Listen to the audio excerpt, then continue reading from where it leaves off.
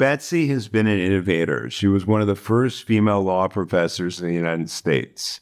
She was, revolutionary for her time. She was one of the first bank CEOs who was a woman. She's had a career of doing incredibly great things. The opportunity that I have to be partners with her, right, would be fantastic to begin with. Then, if you double count the fact that I can, count my business time as time spent with my mom.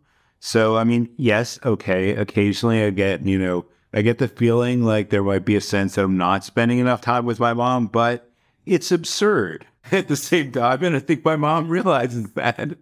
And then on top of that, obviously you get to combine everything together. It's fantastic. Have a fantastic partner who genuinely loves you and you love them. So, I mean, like for me, it's been a fantastic situation. I only have the mom that I have. So I don't know what it's like working with somebody else's mom. I've worked with other people's moms. Some of it's been good. Some of it's been bad. But, Betsy's fantastic. She's a revolutionary thinker. She thinks outside the box. She's incredible experience and has been always willing to innovate. And in general, personifies the mentality of putting the client first. Her relationships, she'll go to the mat for.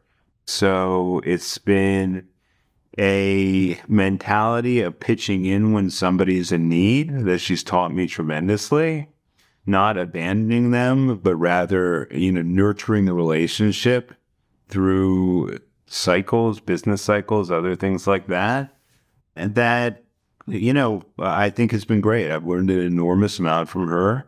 I think, as I get older, I have my own independent experience, but I have built other things, an asset management firm, broker-dealer, a real estate finance company independently. And so I think, we have a great exchange, an open one, and, a super pleasant working environment.